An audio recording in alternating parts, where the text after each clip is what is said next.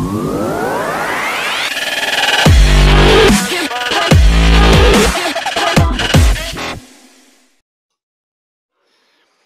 there, my name is Adam Butler and I'm the Chief Investment Officer at Resolve Asset Management. I'd like to personally thank you all for joining us for this fourth webinar in our 2018 webinar series called Asset Allocation and Institutional Perspective.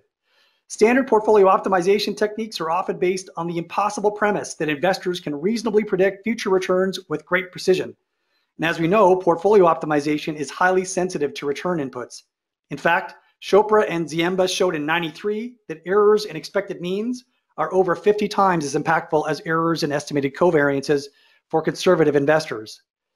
Today, systematic trader, writer, and research consultant Robert Carver will address these and other fundamental issues of portfolio choice in a presentation titled Portfolio Optimization When You Don't Know the Future or the Past. This is a timely topic as we've just published the third article in a comprehensive series on portfolio optimization.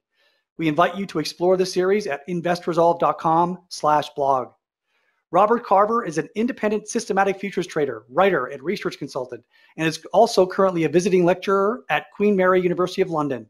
Formerly, Robert was head of fixed income and eventually a senior research fellow at Man AHL. He's the author of Systematic Trading, a unique new method for designing trading and investing systems, and Smart Portfolios, a practical guide to building and maintaining intelligent investment portfolios. Robert has a bachelor's degree in economics from the University of Manchester and a master's degree also in economics from Birkbeck College, University of London. Now, without further ado, I'm going to pass it along to Rob to begin the presentation. Okay, thanks very much, Adam, for inviting me along today to talk about this. So, quantitative finance in general is about pretending that we think we can predict the future by kind of extrapolating what's happened in the past. That's pretty much it. I mean, sometimes we kind of make it sound a bit more complicated than that, but fundamentally, mostly what we'll do is analyzing things that have happened in the past and trying to extrapolate from that and assume that something similar to that will happen in the future. Now, this presentation is about the fact that actually we have a great deal of uncertainty even about the past. And that's kind of a strange thing to think about, and I'll explain what I mean about that a bit later on. And all of this is in the context of optimizing portfolios, so about finding the correct weights for different assets in a portfolio. But actually it applies more generally to pretty much all of quantitative finance, where we're making any kind of trading or investing decision based on what's happened in historic data in the past. So there's the usual kind of legal stuff that we have to put on these things nowadays. Okay, so this is kind of the roadmap of where I'm going today. So I'm going to start off with a really brief introduction to portfolio optimization. And I guess most people who are watching this probably have a pretty good idea of what's involved in using the standard portfolio optimization tools. So this is really just a quick reminder, and also to tell you exactly how I'm doing it, because people have different methods. And although the method you use doesn't have a great deal of impact on what I'm talking about today, it's just important to be clear on those things. And I'm then going to introduce what I think are the real two main problems with any kind of portfolio optimization method. And that's the nightmares of the fact that the problem is very unstable, and the inputs into it, the parameters that we use to produce the results we want, are highly uncertain. And then I'll go into more detail about what I mean by uncertainty, and in particular this idea of the past itself being uncertain. And the kind of fancy jargon for what I'm talking about here really is something called the distribution of a parameter, the sampling distribution of a parameter. So parameter is just really anything that we can estimate from past data using statistics. So the actual portfolio weights themselves that come out of a portfolio optimization problem, they themselves have a sampling distribution. And we'll look at that first. And then we'll think about the things that actually go into the portfolio optimization to decide what those weights should be and what their sampling distribution is. And also how that actually affects what the final portfolio comes out like. And this really is the main kind of important part of the presentation. And then we'll kind of say, well, you know, all this talking about the past, Rob, you know, the past is interesting, but what about the future? That's what we really care about. what implications does this have for what we really care about, which is trying to forecast the future? And I'll show you the kind of the problems you get when looking at the uncertainty of the past pretty much give you the same issues in when you're trying to forecast the future. And then I'll basically wrap up by saying, well, okay, we have these problems and we can recognize them. What should we do about them? When we're actually going back to our offices and doing portfolio optimizations and trying to work out how to allocate between different assets and different instruments, what should we do differently? How should we take into account all this uncertainty when we actually come down to doing things in reality? And if there's time, I'll talk about a specific kind of optimization, which is specifically geared to dealing with this problem of uncertainty. And I'll talk about how you should kind of tune and calibrate that with the messages that you'll hopefully get from this talk. Okay. So in very, very general terms, there's a little bit of math on this page. I'll hopefully not bombard you with too many Greek letters today, but there's a few on this page. But in very broad terms, the problem of portfolio optimization is trying to find some portfolio weights to different assets that maximize something, given some estimates of likely future returns. Now, in this webcast specifically, we're going to be maximizing the mean over the standard deviation, that's mu over sigma in Greek letters, over various weights. And those mean and standard deviations, those are kind of fairly standard formulas that many of you will have seen before that we use in finance. And that's subject to constraints that the weights add up to 1. All that's saying really is that we're going to invest all of our cash. We're not going to leave anything uninvested. And we're also not going to be using leverage. And that all the weights are positive, which just means that we're not doing any short selling. The rest of the letter is just fairly self-explanatory. An important message here is in this presentation, what I'm doing is maximizing a risk-adjusted return, okay, which you can think of as a bit like a Sharpe ratio, but I'm ignoring the risk-free rate, which doesn't just makes things a little bit simpler, but doesn't really have a big message with respect to how the main message of this talk, which is really about uncertainty rather than about the specific mechanics of how the specific optimization works. Quite a few people will do this differently and will maximize returns subject to some constraint on risk. So they'll say something like, I'm prepared to have a risk of 15% standard deviation a year, and I want to maximize my return given that constraint. Again, doing it that way won't really affect the message of this presentation. You'll still run into exactly the same issues and problems. I'm just not doing it that way today. So to actually run this thing through and get some weights out, what do we actually need? Well, we need 3 things. We need to know how well different assets are likely to perform on average their mean return. We need to know how risky assets are expected to be, the standard deviation of the return of various assets. And we also need to know how similar the returns of different assets are, their correlation.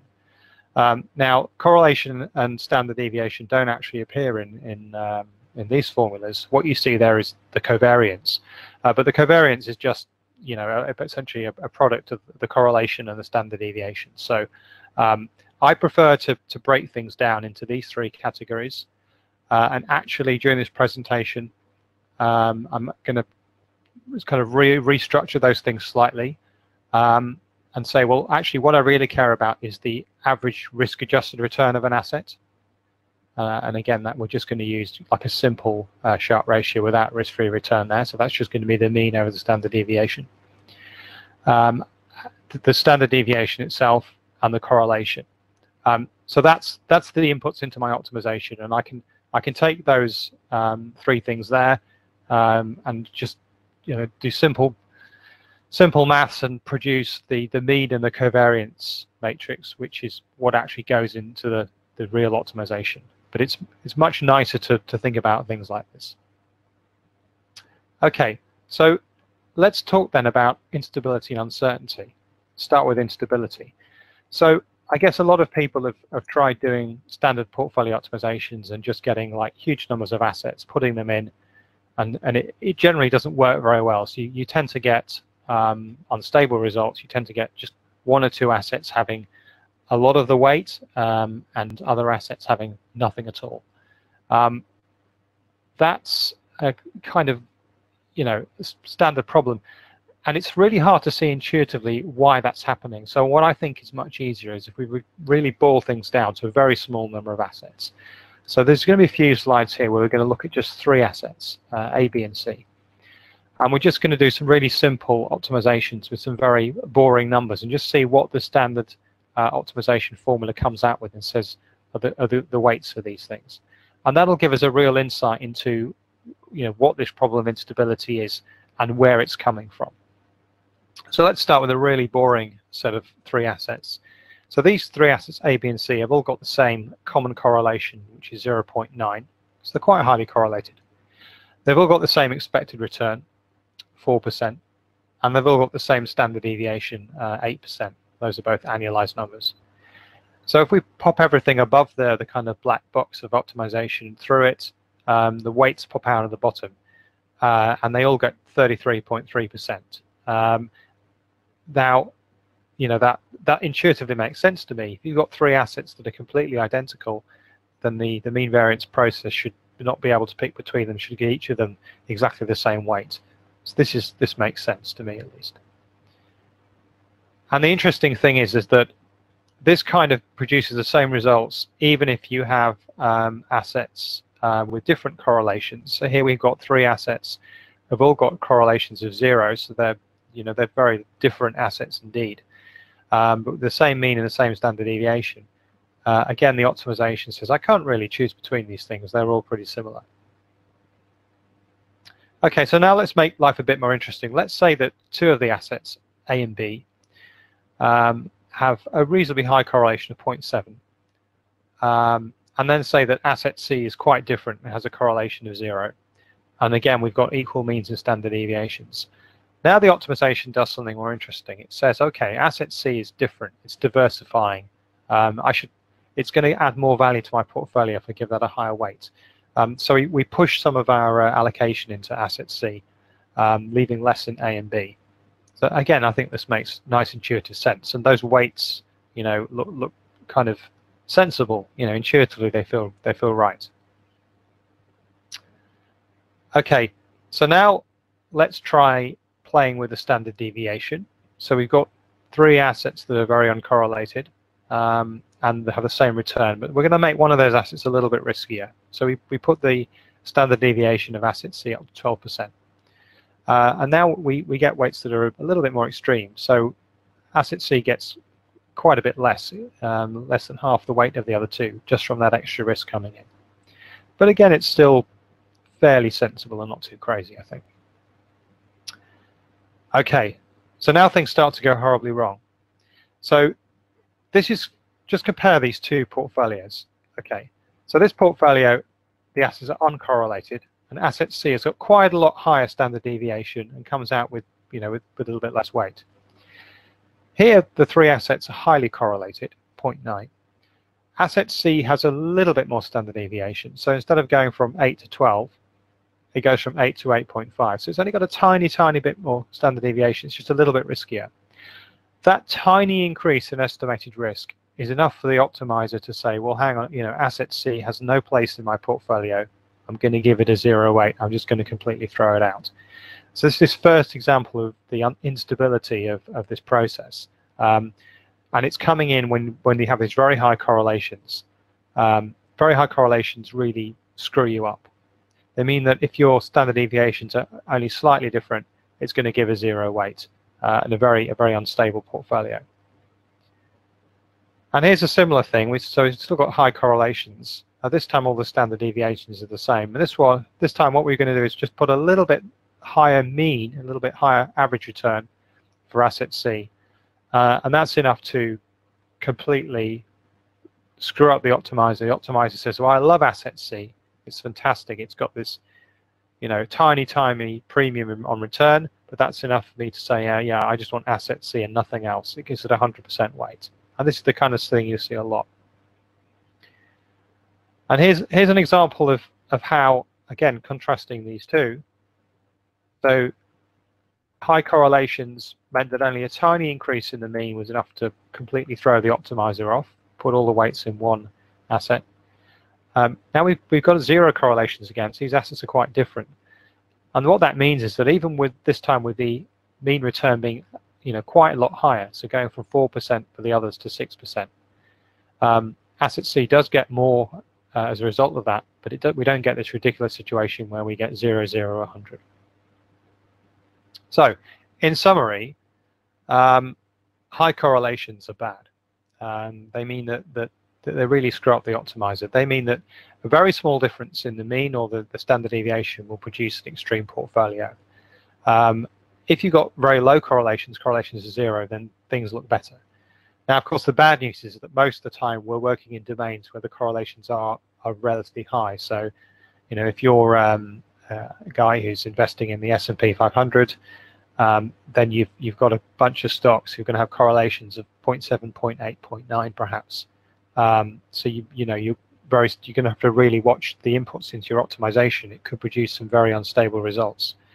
There are some situations where you've got relative uncorrelations, but you're not going to find 500 assets with a correlation of 0. Once you start looking for assets, you're going to run out of ones that are independent pretty quickly. So this high correlation is a very real problem with portfolio optimizations.